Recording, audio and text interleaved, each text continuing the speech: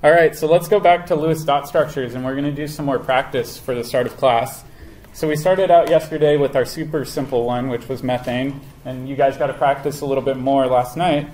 But now let's get into some tricky ones, and these are ones that involve some more complicated double and triple bonds.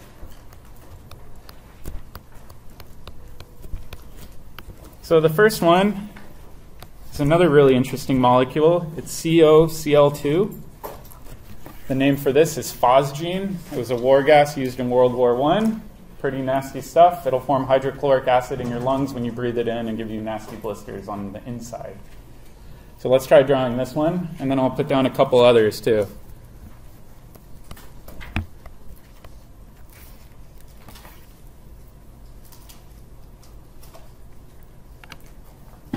I'll give you a hint with phosgene, this first one. Carbon is going to be your central atom.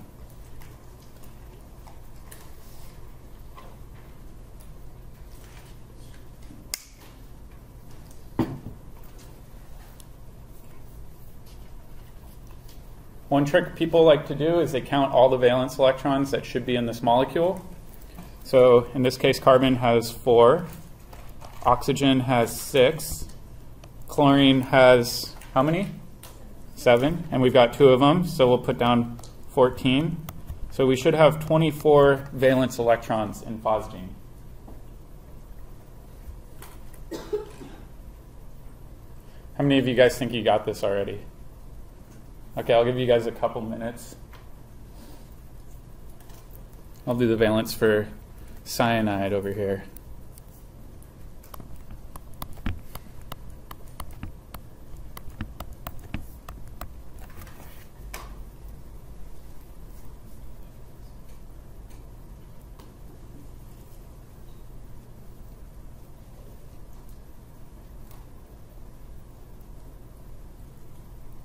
All right, so let's start with phosgene. What I like doing is I first draw out my Lewis dot structures for the components. So we've got our central carbon. We've got our oxygen up top. That has 6 electrons. And then we've got 2 chlorines. So I'll put a chlorine here. And I'll put a chlorine over here. So now we need to pair up our unpaired electrons. So I'll circle these. And we compare these two, we compare these two, we compare these two, but we're not done. What do we need to do? Yeah, we've got a double bond, it looks like, between carbon and oxygen. So we can go through and say there must be another bond between there as well. So when we draw this, we can draw this as having a central carbon double bonded to an oxygen. And we've got chlorine coming off of both ends. And then oxygen has 2 lone pairs. So if you do get stuck on these, you can go super old school and draw out each individual Lewis dot structure for each atom and just try to pair electrons. The key thing to remember too is you want to double check at the end to make sure that you don't have more electrons than you started with. All right, for cyanide, we've got hydrogen, which has 1. And then we've got a carbon, and then we've got a nitrogen. Nitrogen has 5 valence electrons. Carbon has 4. So again, we can go through and pair these up. Say there's a bond here, bond up here, and a bond down there, right? So it looks like in this case, cyanide actually has a triple bond between the carbon and nitrogen. So we'll draw this one over on the right. Let me slide this over a bit.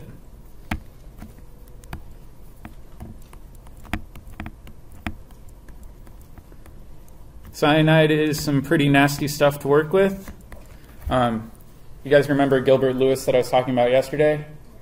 Yeah, he killed himself with cyanide. Cyanide will kill you in an instant. What it does is it will actually bind to your hemoglobin and irreversibly bind. Meaning when it binds there, your body can't absorb oxygen anymore and you suffocate to death. It's a pretty nasty poison. I chose some pretty morbid examples, and I apologize. All right, so now let's do some more practice identifying some formal charges.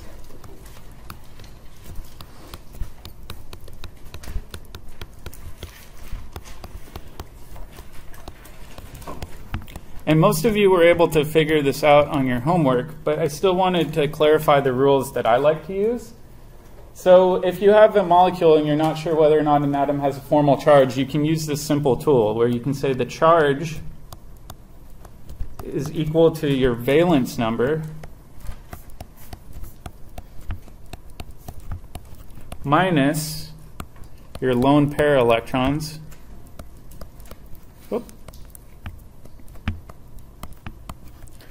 minus 1/2 of your bonding electrons. So let's take some examples, and I want you guys to help me identify whether or not there's a formal charge and what atom it belongs to. So down here we've got hydrogen, carbon, hydrogen.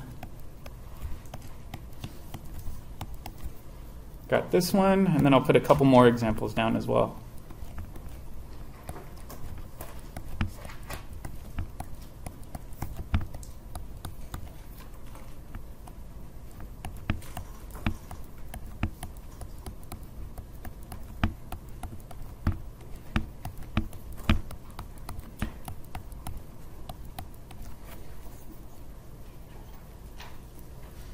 All right, so in our first example, does anybody spot an atom that might have a formal charge?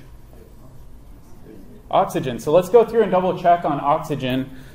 So if we look at oxygen, we can say, okay, oxygen has a valence number of 6 minus a lone pair of 2 electrons minus 1/2 times how many bonding electrons? Got 2, 4, 6 bonding electrons. So if we go through and do this, 6 minus 2 is 4, minus 3, we're left with a charge of positive 1, right? So in this case, we do want to specify the sign because the sign makes a big difference. So in this case, oxygen has a positive 1 charge. You can either write plus or plus 1. I'm fine with it being shown either way. What about with aluminum on the next one?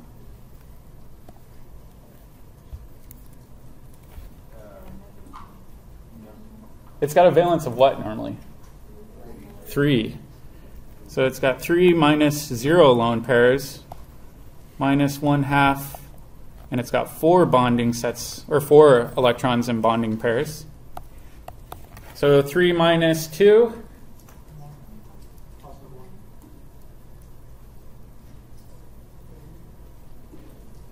Or did I mess this up too? Oh, I did. I was doing math in my head before I was supposed to be doing it. We've got 8 in our bonding set. Nobody yelled at me there. All right, so 3 minus 4 is -1. There we go. So aluminum has a charge of -1 coming off of it.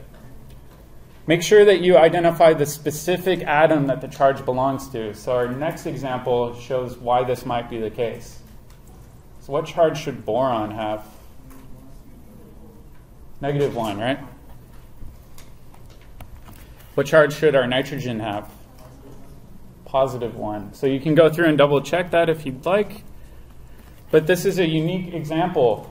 What overall charge does the molecule have? 0. But we still want to include the formal charges when we're drawing it out because that says a lot about the reactivity of this molecule. These are really unique molecules. And what these are called are Zwitter ions.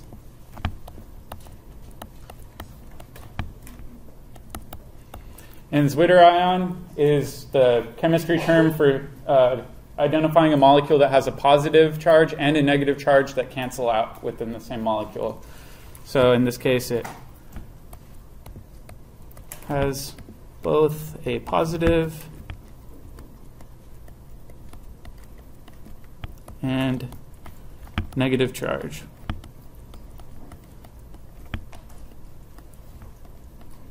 Somebody sent me an email last night saying, well, I was taught that we should always minimize charges.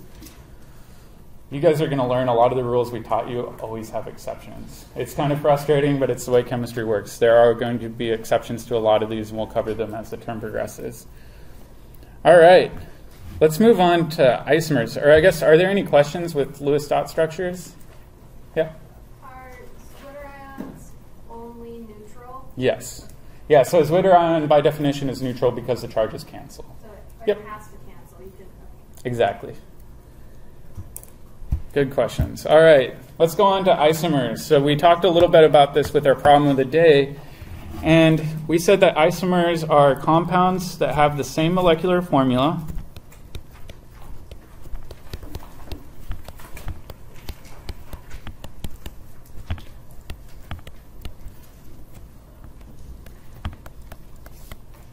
but different connectivity.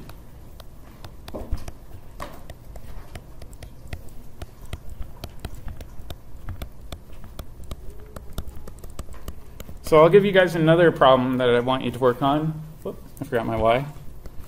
I want you guys to determine the possible structures for this molecule, C4H10.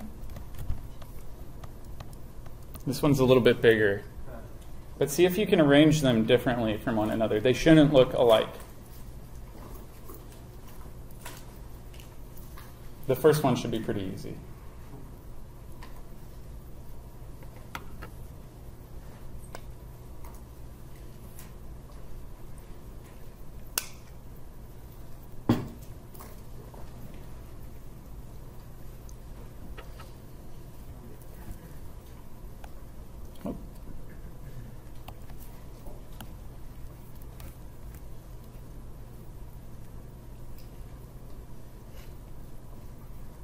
So I'll get started on the first and easy one. It's just a chain of carbon atoms, right? So we've got 4 carbon atoms all lined up, and then our remaining hydrogen atoms are coming off of there.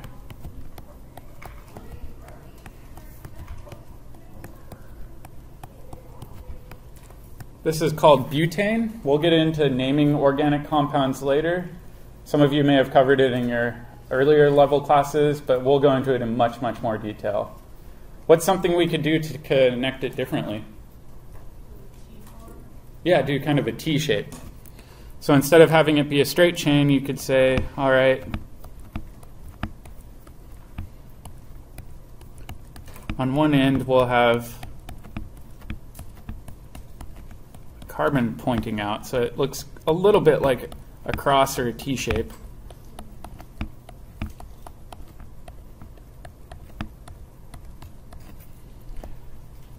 And they have the exact same molecular formula, right? They each have 10 hydrogens and 4 carbons, but they behave very differently. Butane has a boiling point of about 0 degrees Celsius. The one on the right is actually called 2-methylpropane, and it has a boiling point of negative 10 degrees Celsius. So they're very, very different molecules. One thing you got to watch out for is make sure that you draw things out completely. Because if you have something connected differently, they have different physical properties.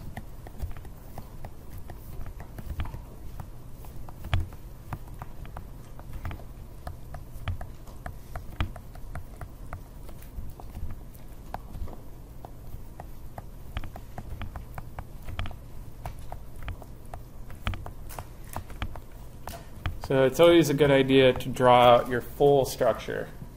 It takes a little bit more time, but it ensures that somebody's not interpreting your molecular formula to mean something else. All right, but there are a handful of problems with Lewis dot structures. If we're looking at C4H10, does it look exactly like that? Is it a perfectly straight line? What's usually going on in a long carbon chain? Zigzags, right? So Lewis dot structures are great for representing things in 2 dimensions, but we need to actually look at some of the deficiencies as well. So what we're going to talk about a little bit is something called the VSEPR theory. Most of you guys are probably familiar with this. And the VSEPR theory addresses this problem.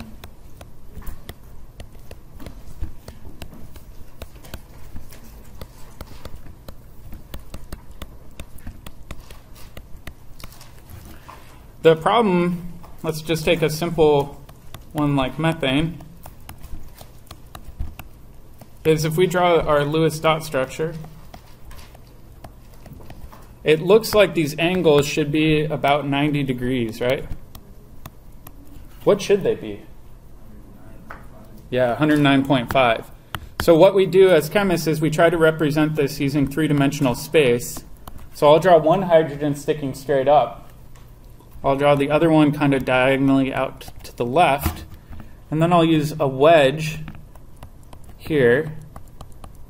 And I'll use a dash right there. So now we can kind of see that these angles more closely represent the ideal angles of 109.5 degrees. So the VSEPR model is the correct version of drawing this. The Lewis dot structure is incorrect, at least in terms of three-dimensional space. So the question I have for you guys is, what does that wedge and dash mean?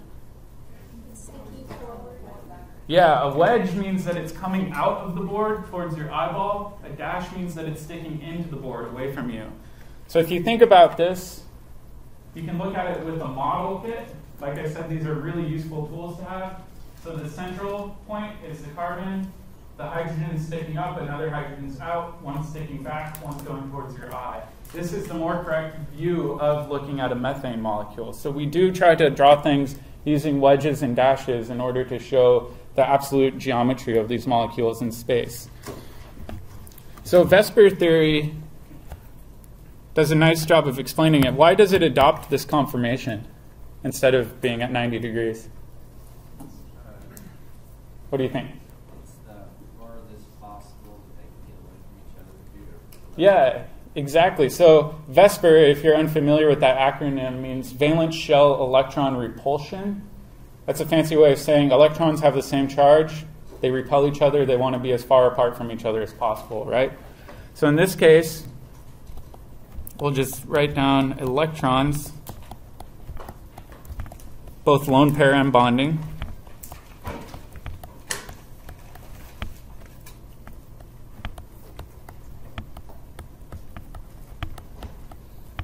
Want to be as far apart from each other as possible.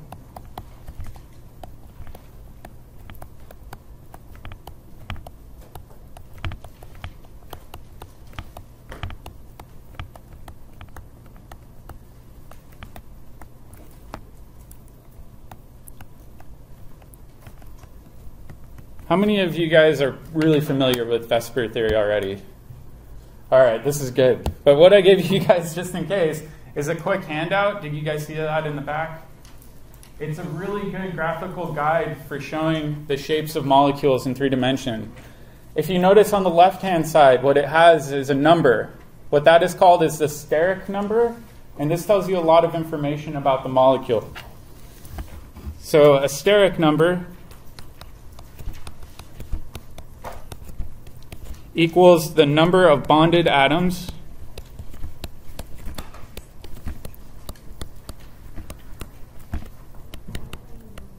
plus lone pairs. This tells you essentially what's going on electronically with this molecule. So if you have 2 bonded atoms, what would the shape be? Linear, right? There's only one option. The furthest they can get apart from each other are opposite sides. If you've got 3 bonded atoms, what would we call that? Trigonal planar, right? That's the furthest apart they can get from each other in space. And with 4, we get into tetrahedral. Luckily, with organic chemistry, we don't really get into the higher level ones. So if you want, you can just scribble out that bottom portion. If you go on to cover inorganic chemistry, you will get into steric numbers of 5 and 6, but we're not going to get into that in this class. We're really only going down to tetrahedral. Make sure that you are familiar with that VSEPR handout. If it does sound pretty foreign to you, make sure that you review some of this older material. So if we go back and we look at these shapes, this is a really nice simplistic view of what's going on. But bonds aren't just simple like this, right? They're actually overlapping orbitals. So we want to take a look at this VSEPR model using molecular orbital theory. Those of you that had Dr. Allen last year had this pounded into your head, right? Yeah. All right. All right, so we'll cover molecular orbital theory.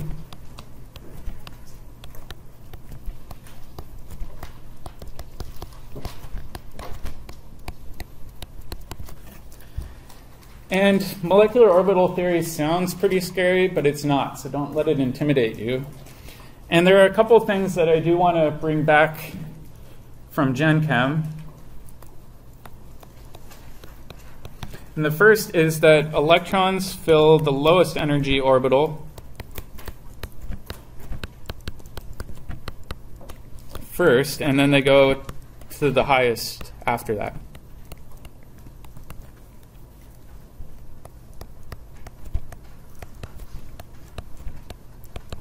Does anybody remember the name of this principle? Starts with an A. Aufbau principle. So this was brought up a lot in general chemistry.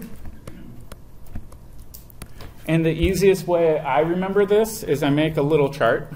And I do 1s, 2s, 3s, 4s, 5s. And then I go over here and I do 2p, 3p, 4p, 5p. And then over here, I do 3d, 4d, 5d. And then you can go to 4f and then 5f. And then if we're looking at the order, we don't go down columns, which is our intuitive instinct, and we don't go left to right. What we do is we actually go diagonally. So first one we go through is the 1s orbital. That's our lowest energy orbital. Then we go over to our 2s orbital, and then we go 2p, 3s, and then 3p, 4s, and then 3d, 4p, 5s, and then 4d, 5p, 4f, 5d, and then 5f. That essentially encompasses the entire periodic table. So I'm not going to write this all out, but it's important to remember that this is the order of orbitals. Some people during the summer break take a fair amount of time taking all that Gen Chem information and throwing it in the garbage as they go on vacation. So we need to make sure that we remember it. So the Aufbau principle is a really important thing to remember. The other thing that's very important to remember is another principle called the Pauli exclusion principle. Does anybody remember what the Pauli exclusion principle states? Yeah, electrons want to be spin paired. So you want an electron going spin up and spin down. You don't usually have spin paired electrons, meaning both pointed up or both pointing down. They prefer to be spin unpaired like that. So electrons want to be paired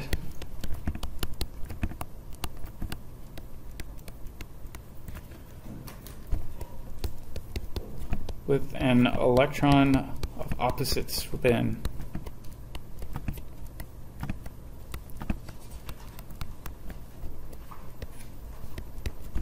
And this was our Pauli exclusion principle.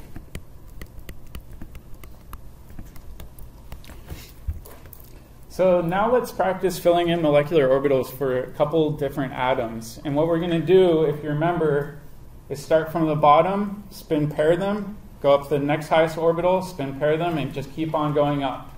So let's start with carbon as our first one.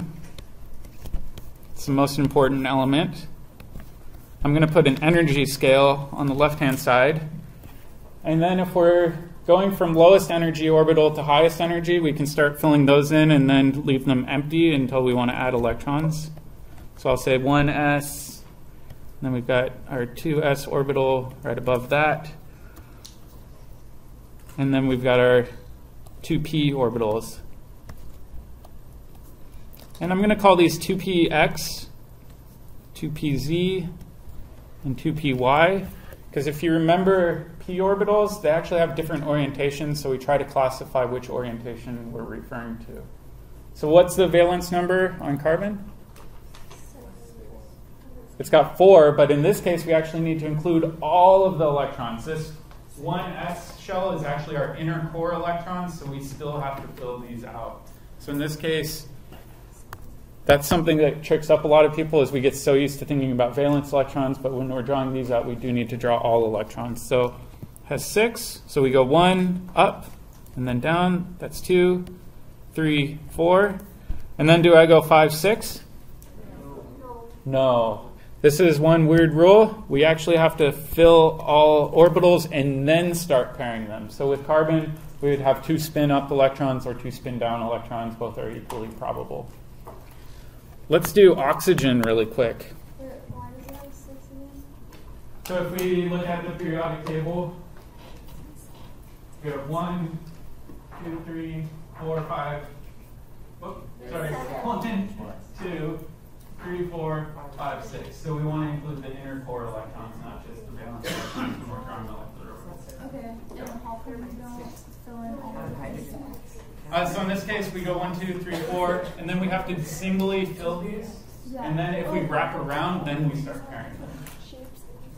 I thought that it was supposed to be like 1, 2, 3, 4, 5, and then like fill in the 1s and 6.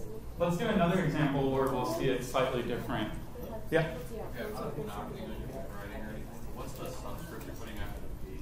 That's X, Z, and Y, meaning the axes. Yeah. If you can't read my handwriting or if I'm writing too small, definitely let me know. So let's do a different one with more pairing. Let's do fluorine.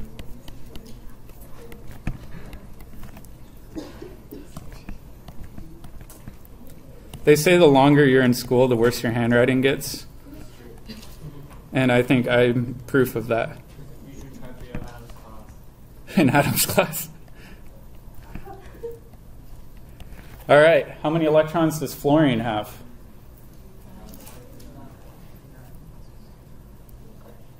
9? Okay.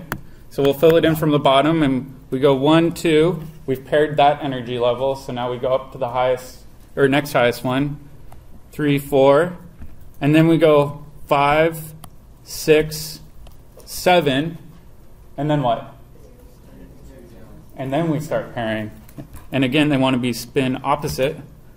So that's 8 and then 9. So does that make sense? When you're going up energy levels, you pair that energy level only when all of those orbitals are filled. So with P, you want to fill those before you start pairing them. Okay, but since it's similar, then you pair them both immediately? Yeah, with 1s orbitals, if you have enough electrons, you pair them immediately. There are some weird examples in the transition metal block where that rule will sometimes not be the case, where especially with d orbitals, they're actually more stable as being all spin up, meaning you've got all 5 of the d orbitals with 1 electron and an s orbital with 1 electron. But in organic chemistry, we don't run into that very often. Yeah. All right, so if we're looking at these, we said that electrons want to be spin paired, but we've got some examples of spin unpaired electrons. Because of that, these are unstable and they want to find an electron to partner to.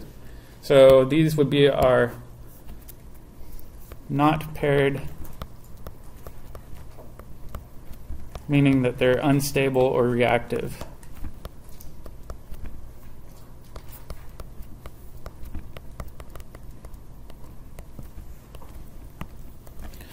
And there are a variety of ways that we can stabilize these, right? So if we look at some really simple examples, we can just find another atom with an unpaired electron and have them come together and form a nice bonding set. So those are the really simple cases. So in simple cases,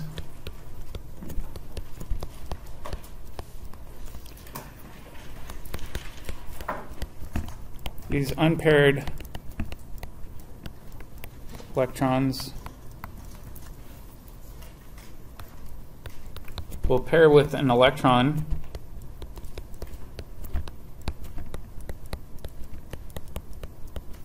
from another atom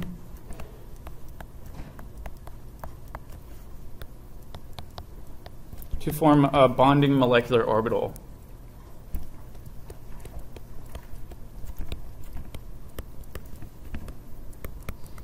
And I'm going to abbreviate molecular orbital MO. So let's take a super easy example. And in this case, our example is just hydrogen gas. So if we think about hydrogen, the Lewis dot structure, it has 1 valence electron. And so if we're filling in our energy orbitals, that means it has 1 electron and it's 1 s orbital. And let's say over on the other side, we've got another hydrogen atom. And again, it's got its one electron. That one electron is filling its one s orbital. And I'll label this. What will happen is that these electrons act like waves. And waves, when they come together, can either build up and form a much bigger, stronger wave, or they can destructively interfere. So you end up with two potential energy levels. You end up with something called destructive interference that's much higher in energy, and that's called our anti-bonding molecular orbital. And then you end up with two waves that actually build on one another, and that's constructive interference. And so in this case, where are these two electrons going to go? The upper or lower one? Lower, because it's lower energy, right? So in this case, they'll be spin paired into this bonding molecular orbital. The one above it is called our anti-bonding molecular orbital. And if you excite this hydrogen with enough energy, you can actually kick these electrons up to the anti-bonding molecular orbital, but it takes a large amount of energy for that to occur. So let me actually slide these over, and we'll try to take a look at what these orbitals look like through space. I'm going to slide this over. So our bonding molecular orbital, if we have our two hydrogen atoms bonded, is just these two s orbitals essentially smushed together into one big long hot dog shape. So if we look at this one, it was a sphere. This one was a sphere. Now we've got two spheres kind of mushed together. Our anti-bonding molecular orbital looks a little bit different. Let me slide this over. So we still have these two hydrogen atoms, but there's a probability of destructive interference. And what happens is you get one side with a positive phase, and you get the other side with the opposite phase. What do we call that center point where you have no probability of electrons? A node. So with these bonding orbitals and anti-bonding orbitals, if you see a phase flip or even a point where there's no probability of electrons, that's called a node. And we'll get into that more detail when we start covering conjugated molecules. This is a really simplistic example. The reality is that nothing in chemistry is simple, right? You guys are sure aware of that. So when we get into more complicated examples, we have to use more complicated systems for explaining what's going on. Yeah? How do you know if it's going to be bonding or anti-bonding? So if we had energy applied to this system, we could kick up those electrons into anti-bonding orbital, but electrons always want to reside in the lowest energy orbital. If we had more electrons in the system, there are some weird cases where you can get electrons going into the anti-bonding orbital. That's a good question, though. So let's look at a more difficult case. So in some or most cases,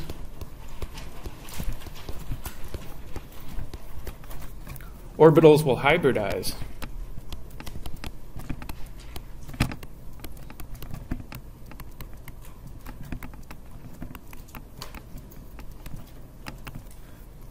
So that pairing can occur.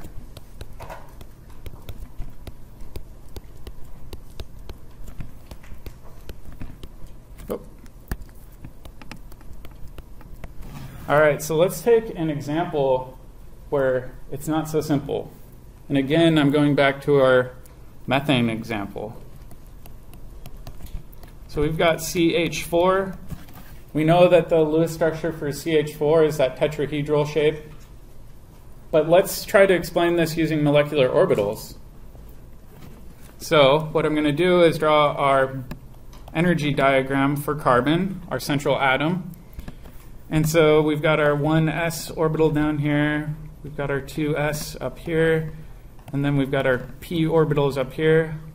So I'm going to label this just 2p, 2p, 2p.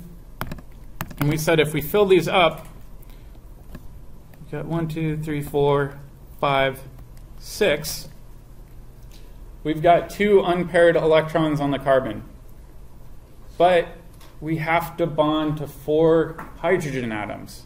There's no way to bond to 4 hydrogen atoms if we only have 2 unpaired electrons. So that's where hybridization comes into play. We need to come up with 4 unpaired electrons. So what we do is we're going to take these orbitals up here, and we're going to kind of mush them together into a hybrid set. So I'm going to draw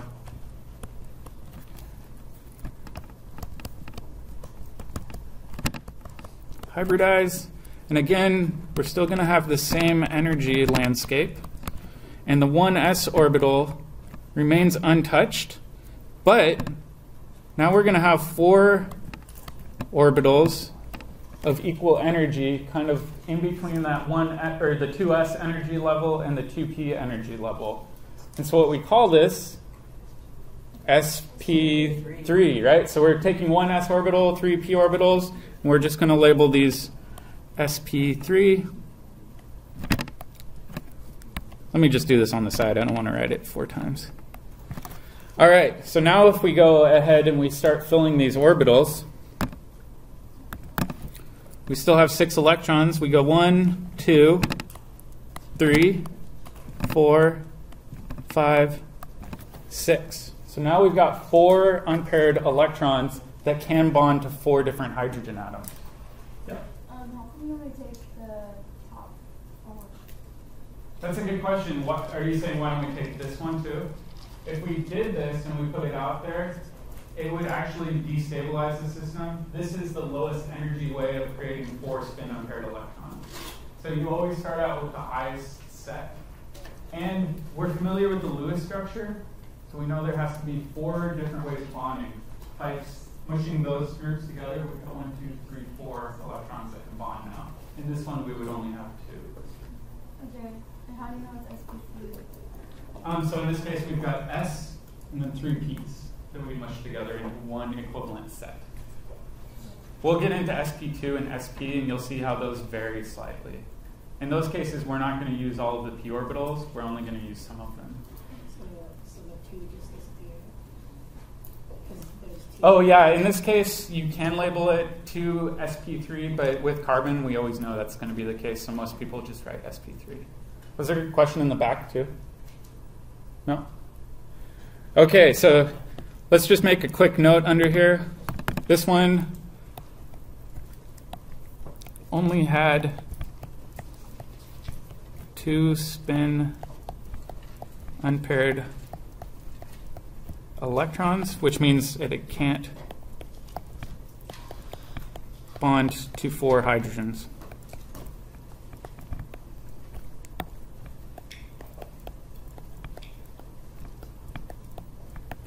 This one has 4 spin unpaired electrons.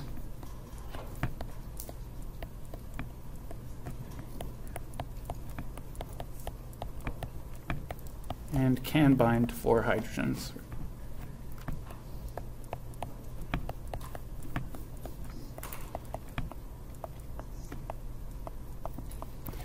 So one important thing to look at is this sp3 orbital is a little bit higher energy than that 2s orbital, but it's a little bit lower energy than those 2p orbitals. It's just kind of the average energy between all 3 of those.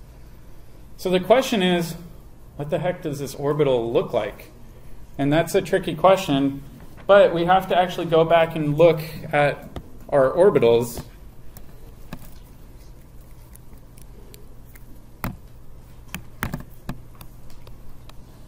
So what does a hybrid orbital look like?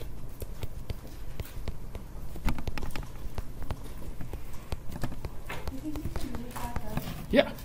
Sorry.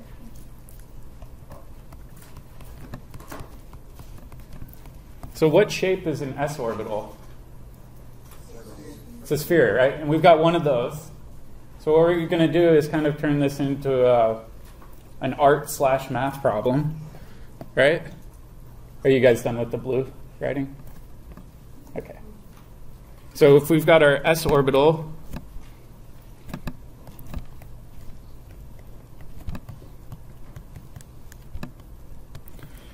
so we've got that. That looks like a sphere. And then we're going to mush this with 3 p orbitals. What shape does a p orbital have? Yeah, it's a dumbbell, right? So in this case, I'm just going to put 3 times a dumbbell. And it's important to remember that this dumbbell has an opposite phase, right? So one half of it is a positive node, the other half is the negative node. They're just opposite signs. And in the center, we've got that node where there's not much electron density. So we're taking this sphere shape and combining it with 3 of these dumbbells in order to form a hybrid orbital. And so you guys can't make fun of my drawings. This is going to have a really big bulbousy end and then a little nubbin on the other side. Let me try to fix this. There we go. It kind of looks like a little balloon, right? So you know on a balloon you've got that little dimple on the end. This is what a hybrid orbital looks like. That's decent enough. I'll accept my artwork there. This is our sp3 orbital. And if we look at this, it has 75% p character. It's obviously not a sphere anymore. It's a little bit more oblong, or it should be if I'm a good artist. And then it's got 25% s character. All right, so I think that's where we're going to stop today. When we come back tomorrow, what we're going to do is we're going to start looking at sp2 orbitals and sp orbitals. On the problem of the day, the second problem is a little bit more challenging. See if you can tackle it. Try talking with your neighbors and your friends, and you can even use your book as a guide. Try to read ahead a little bit if you can.